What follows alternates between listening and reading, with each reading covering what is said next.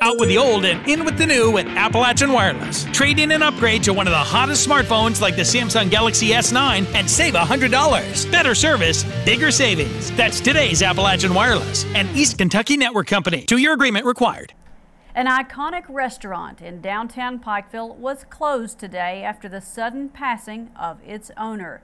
Dorsie's Dairy Bar on Bypass Road hung wreaths on the window in remembrance of Irene Fields, who passed away Thursday. She opened Dorsie's in 1962 with a band playing on the roof of the building.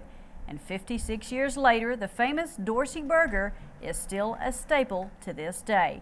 We interviewed Irene just a couple of years ago about her famous burger.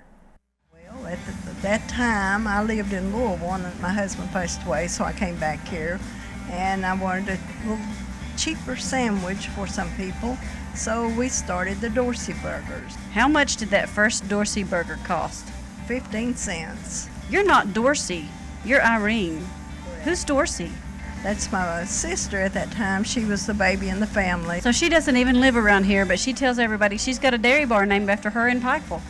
Yes, a lot of people, you know, they really connect her with the dairy bar here. How many people have ever looked at you and called you Dorsie because they didn't know any better? Well, I don't know how many. I just let it go.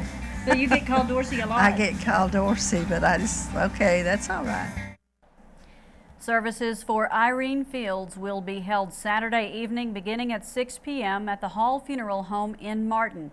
Her funeral is Sunday at 1 p.m. also at the funeral home.